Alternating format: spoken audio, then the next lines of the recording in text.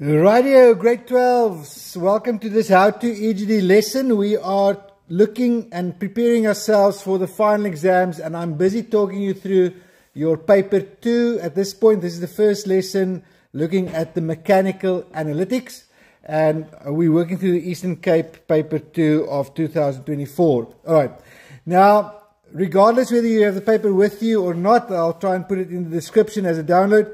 You are going to benefit from looking at the tips that's given to you. Of course, for more in-depth discussions, head on over to the EGD Masterclass series on How to EGD. With that said, let's get straight into discussing and helping you understand this mechanical analytics. Now, the advantage is you're going to have 10 minutes reading time, and please spend some time going through this. They will have you given and instructions at the top. You're looking at about 30 points here that's up for grabs, and so most of what is asked here is going to be in the actual information sheet that is given.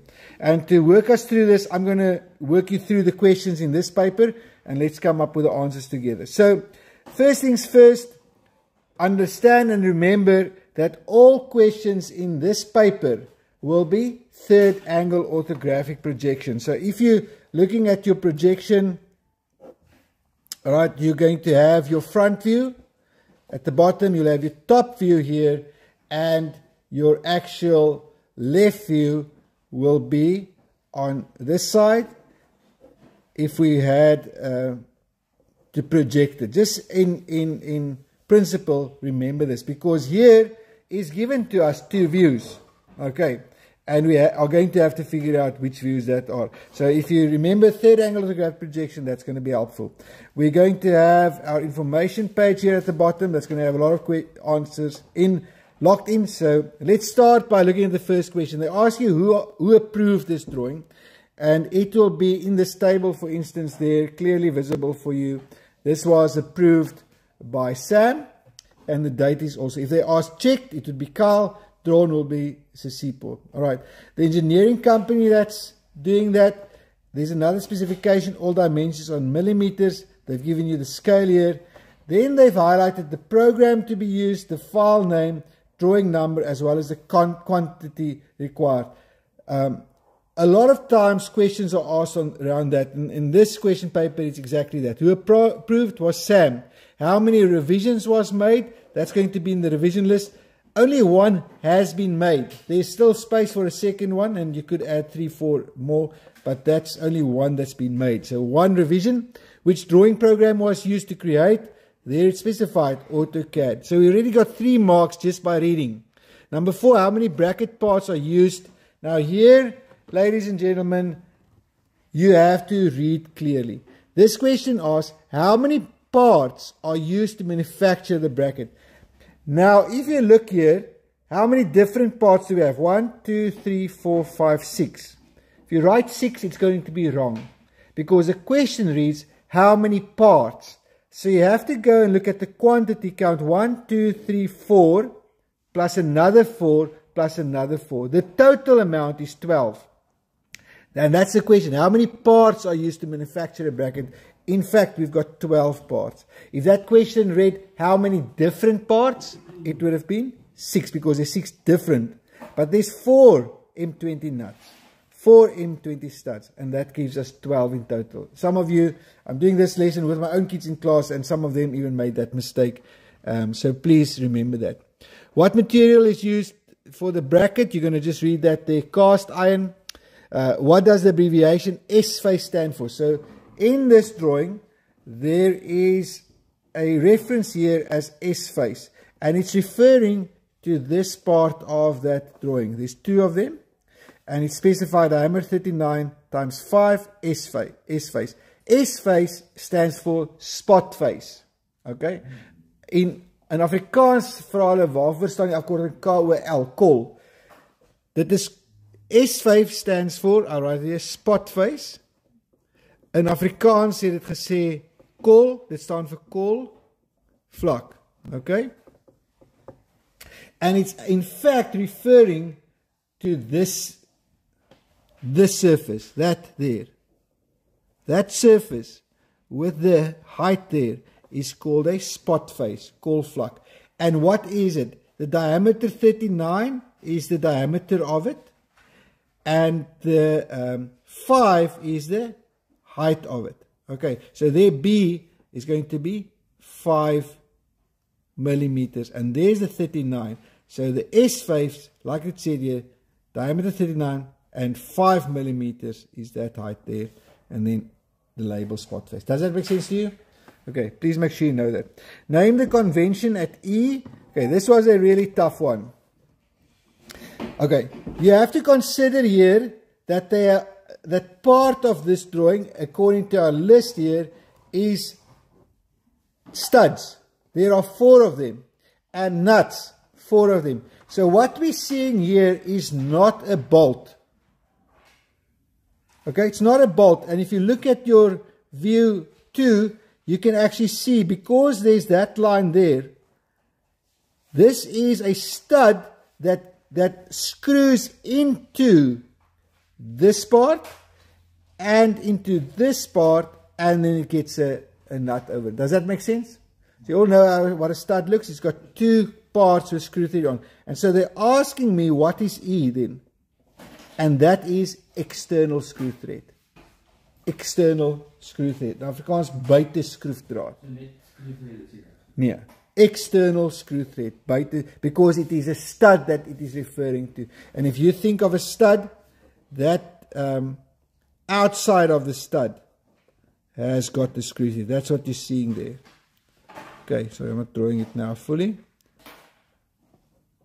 But there's the external screw thread that they are referring to there. Does that make sense? It's a stud with a nut on it. Okay, next one. What would view 2 be called? So here we have our 2 views. Let's zoom out a little bit. So now thinking back on my explanation at the beginning, we've got 2 views here. It's drawn in 3rd angle orthographic projection. So if I have 2 views, it's going to be the front and the right view. View 1, my primary view, is my front view. View 2 is my right view. Okay. Happy? If it was these 2 that they drew, then of course this would have been front and left. Nee. But we have a primary view and a secondary view. Front and right. Okay. 3rd angle orthographic projection. Then what is the feature at F? Okay, this a lot of you got wrong here. This feature here at F is the oil hole, oliegat, okay?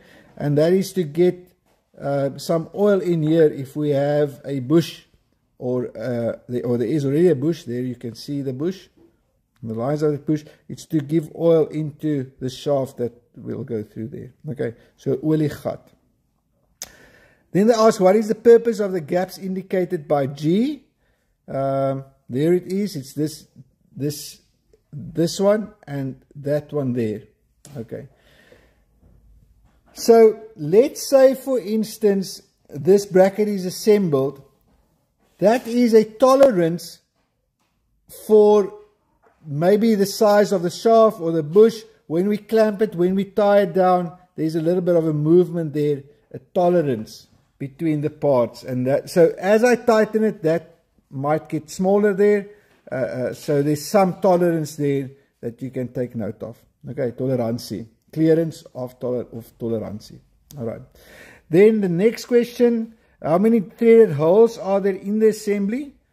Okay, how many threaded holes are there? And so here we have our 1 and 2. Remember, this is a view of those same 2 holes.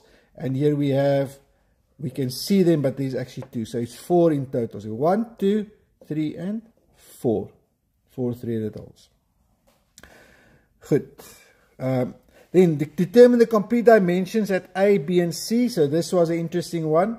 And it's not taking my ruler and measuring it. Then you're going to get it wrong. Okay? It is, we're going to be able to determine it. So let's find A first. Help me out.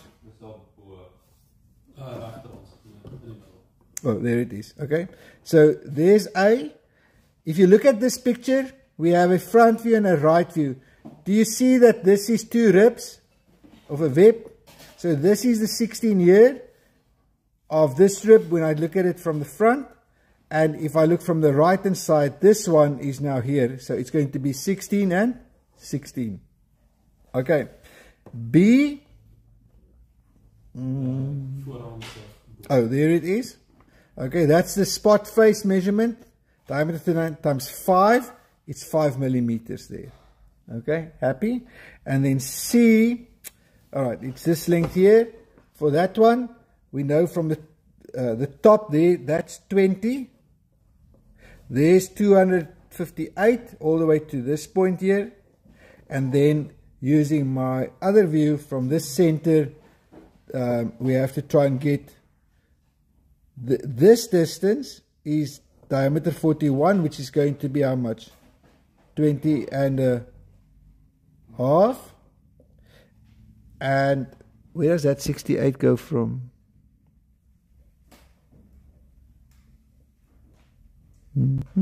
Oh. Okay, there's the line. So it's just that line. So this radius here is 51. So we can just take that from here. So it's 51. 51 here. That 51, which we got here, plus the 258 here, plus that 20, and your answer is 329 millimeters. Okay. How many surfaces need to be machined? You've all known this by now. There's a machining symbol, there's a machining symbol, there's a machining symbol, there's one, there's one. So that's already 5. All you have to then double check is if there's any surfaces that we've missed. Like for instance, this surface, do you agree it's already that surface? Okay? On the right view, I'm going to see that surface, and so they've already ticked it. I don't have to recount that. But sometimes, let's say there was 2 behind each other, you sometimes have to add one. But I've looked at this, there's only the ones that's given, so it is still 5. Alright? 5 surfaces that must be machined. With reference to the tolerance, determine the maximum and minimum dimensions at D. So there we have them here at the top. It says 106, so plus 25, so it's going to be 106, 25. That's going to be our maximum. Our minimum is going to be 105, minus that 0.0397. There's our maximum. If I add 25 plus 0.25, and if I subtract it, it's going to be 105.97. That's an easy sum for you to do. And then they're definitely going to ask you to draw different conventions. So the first one, number 16, in the space provided below, I missed one here. I missed number 13. What SI unit is the dimensions presented in? In Afrikaans, watter SI eenhede? All these measurements are presented in millimeters. Because it's a big question, what SI, that's a standard, it's asking standard measurements. Nee, it's always going to be in millimeters, that answer. So number 16 here, in the space provided below, draw in neat freehand the conventions for a spur gear. Okay, so they have drawn for you the front view. You have to draw the right view. That a lot of us missed here. So our right view here of that gear is going to be at the same, maybe you can add for yourself some construction lines here, but it's going to be at the same height there. Okay. And then we have, in line with that, we're going to have a line. In line with that one, we're going to have a line. In line with this end here, there's another line. Also in line with that one there, is another line. Alright, and then we have hatching. In the space where I draw neat freehand convention of a spur gear. Okay, so actually, I've now drawn it sectioned. Alright, if it wasn't sectioned,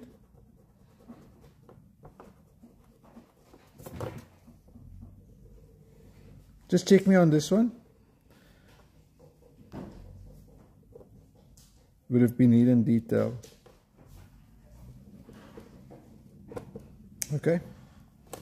Alright, then number 17 in the space below, draw a neat freehand, the sun symbol for the projection system used. Ladies and gentlemen, can I give you a big tip? Here's 4 marks for free for you.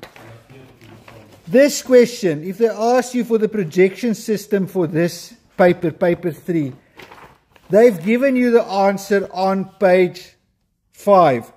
Because on the mechanical assembly, they are always going to give you that symbol. So really, you can't get it wrong. Center lines, I'm just redrawing that. I'm not even thinking.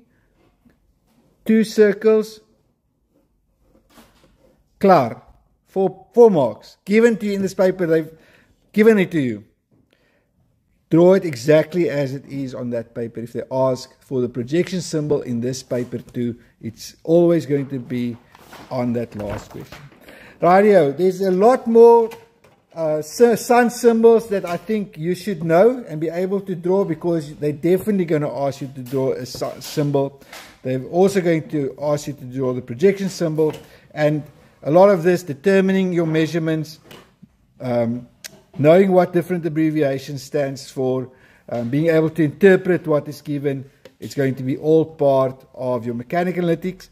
And so take time and prepare well. All of you can do well with this question. Thank you for watching. Now it's